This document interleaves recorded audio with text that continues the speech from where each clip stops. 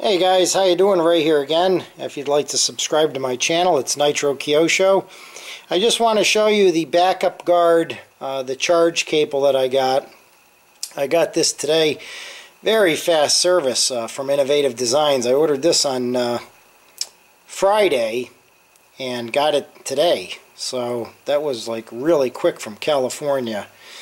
So anyways, how this works: you have the JST side here that goes into your battery. Okay, then it splits down here. The Dean's connector is on there. That's being used for the balance. And then you have it going into the 2-cell port on the board here. So this is what they look like, guys. They're only about $3.90. Now, usually you would have plugged the other end that goes into the receiver. You would have used this kind of style for the balance, but it wouldn't work. And they said there was some kind of circuitry inside this guy here that wouldn't allow it to, so we all found out too late, and you need that cable there. So anyways, that's what it looks like. Alright, and that's how it works.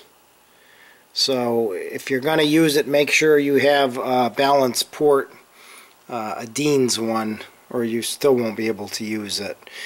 These are pretty good to have. These are called squibs. It has the Futaba connector, the connector you know, for like the NIMH packs with the servo tips on, you know, the same that come on the servos.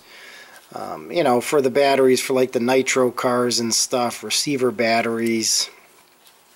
It has for JR and Futaba. It has a Traxxas one, and then there's one that is you can cut and make your own.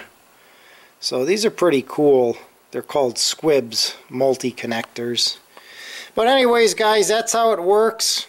Charge it on your charger as a 2-cell at 0.50, and you should be fine.